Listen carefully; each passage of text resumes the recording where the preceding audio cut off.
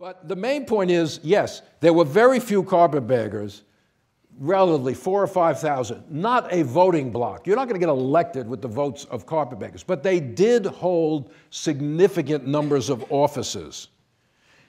First of all, they were tied into federal patronage. They had connections in the North. They're Northerners. They had connections with Congress. So appointments, a lot of federal appointments often go to them.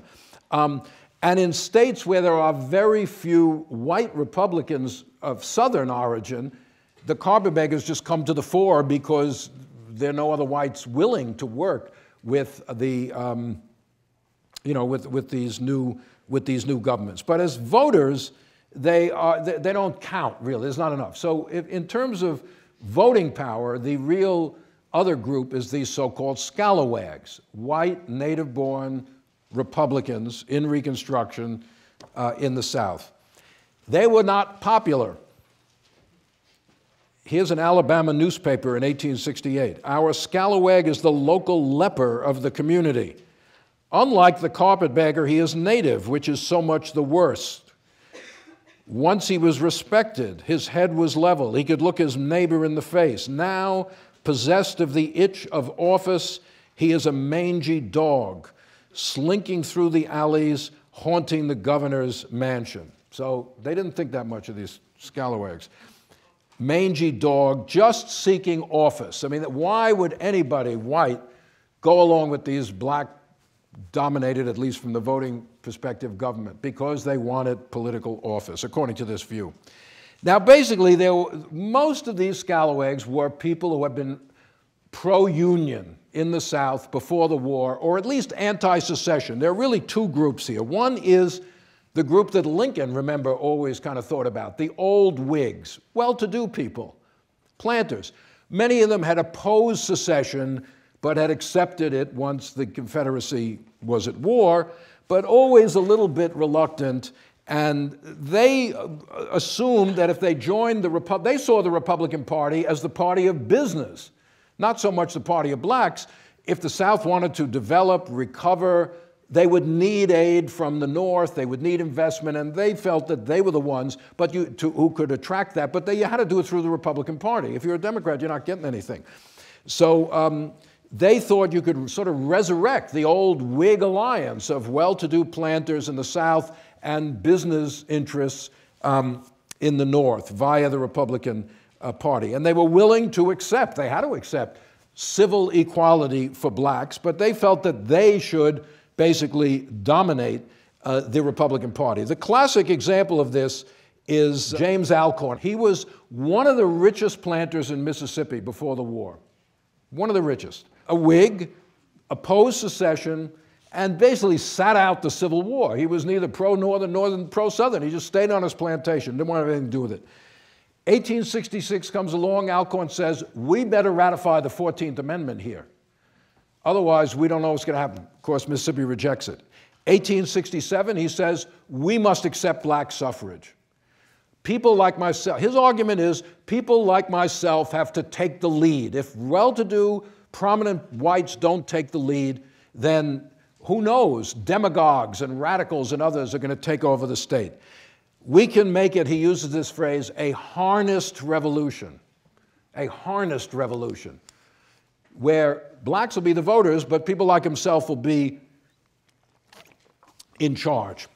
And he does bring a bunch of these old Whig planters along, and in fact, he gets elected as governor, the first Republican governor of Mississippi in the late 1860s. And African-American voters go with him. They say, yeah, it's good to have a guy like this, willing to stand up for our rights, and he's prominent, he's influential.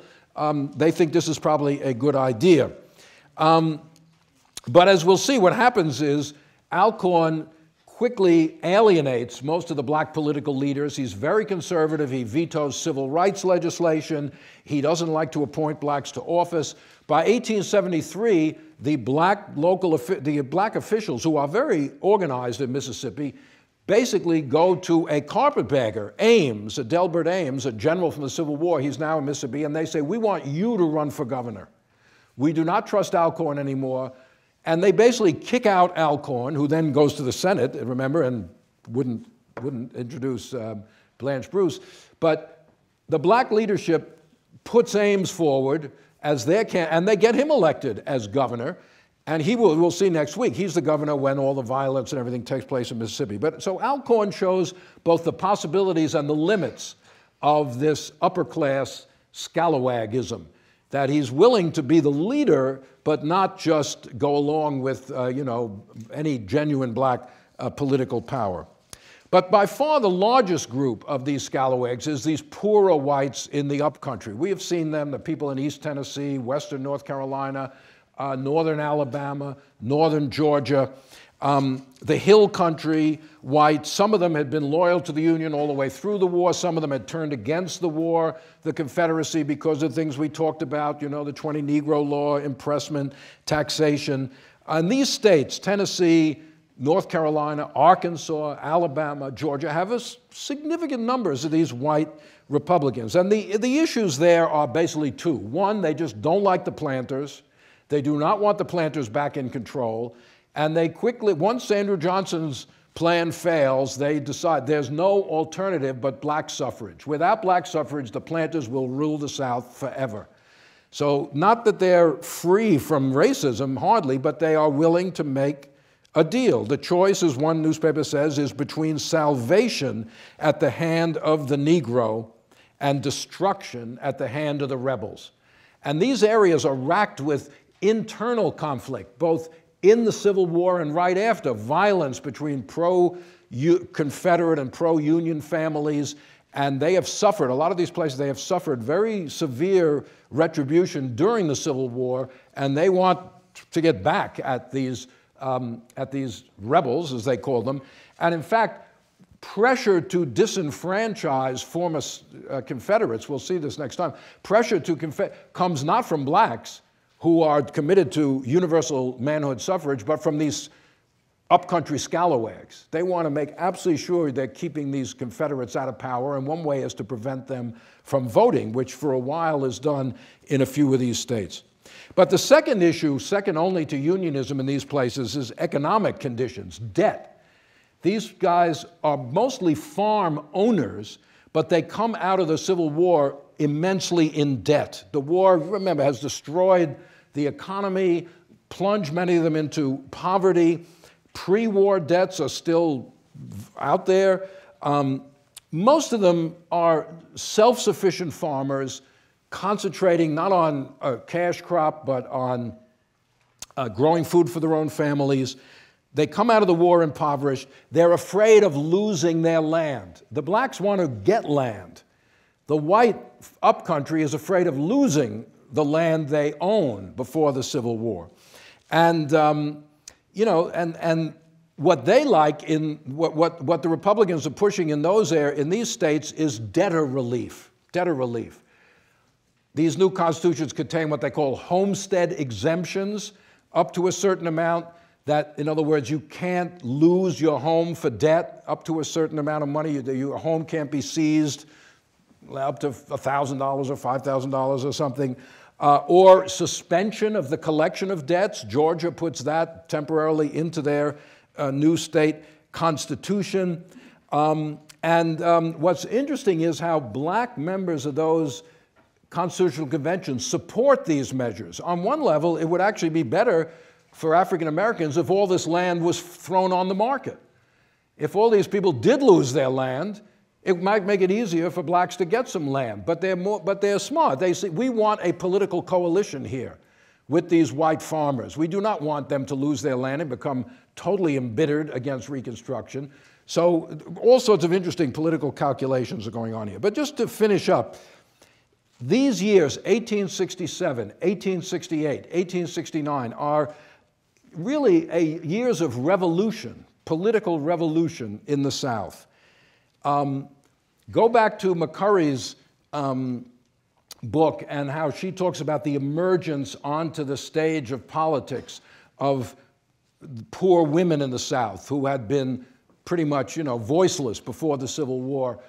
Now we have other groups. We have the former slaves, now as official political actors, and we have these white yeomen, at least in some parts of the South, who are finally mobilized politically to promote their own economic and political interests. So this is a period of tremendous exhilaration. New ideas are floating around the South, which were not uncommon in the North, but were really unknown before the Civil War. The South is jolted into the 19th century in the immediate aftermath of the Civil War. One local Republican newspaper up in the upcountry says, you know, remember that the Republican Party is the party of progress, civilization, popular government, equal liberty, the education and the elevation of the masses, brotherly affection toward all men. I mean, this is astonishing in a non-racial way 2 years, 3 years after the end of slavery. So the question we will see next time is, what do these governments try to do to actually fulfill these aspirations that are part of the political agenda now in 1868?